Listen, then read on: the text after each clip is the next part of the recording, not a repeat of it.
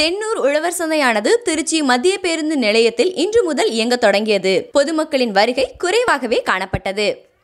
Corona பரவி வருவதை தொடர்ந்து திருச்சி காந்தி சந்தையானது பொன்மலை ஜி கார்னர் மைதானத்தில் திங்கட்கிழமை முதல் இயங்கும். அதேபோல திருச்சி தென்னூர் உழவர் சந்தையானது திருச்சி மத்திய பேருந்து நிலையத்தில் இயங்கும் என திருச்சி மாவட்ட ஆட்சியர் சிவராசு அறிவித்திருந்தார். இதனைத் தொடர்ந்து வேளாண் விற்பனை மற்றும் வேளாண் வணிகத்துறையினர் இதற்கான பணியில் ஈடுபட்டனர். திருச்சி தென்னூர் உழவர் சந்தையில் 80 கடைகள் இயங்கி வந்த நிலையில் திருச்சி மத்திய பேருந்து நிலையத்தில் முதற்கட்டமாக 40 கடைகள் இயங்கும் வண்ணம் வேளாண் வணிக இயக்குனர் முருகன் மேற்பார்வையில் ஏற்பாடு செய்யப்பட்டது.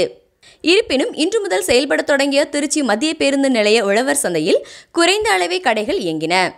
புதுக்கோட்டை பேருந்துகள், மதுரை, மணப்பாறை பேருந்துகள் நிறுத்தும் 2 பிளாட்ஃபார்ம்களில் கடைகள் அமைக்கப்பட்டு இருந்தது.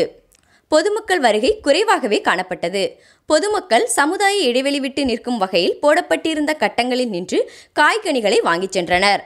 தென்னூர் உழவர் சந்தையானது திருச்சி மத்திய பேருந்து நிலையத்தில் இன்று முதல் இயங்க தொடங்கியது. அறம் தொலைக்காட்சி நிகழ்ச்சிகளை தெரிந்து கொள்ள யூடியூப் சேனலை சப்ஸ்கிரைப் பண்ணுங்க அண்ட் மறக்காம பெல் பட்டனை கிளிக் பண்ணுங்க. அறம் தொலைக்காட்சியை மொபைலில் பார்ப்பதற்கு கூகுள் பிளே ஸ்டோருக்கு சென்று அறம் ஆப்பை டவுன்லோட் பண்ணுங்க.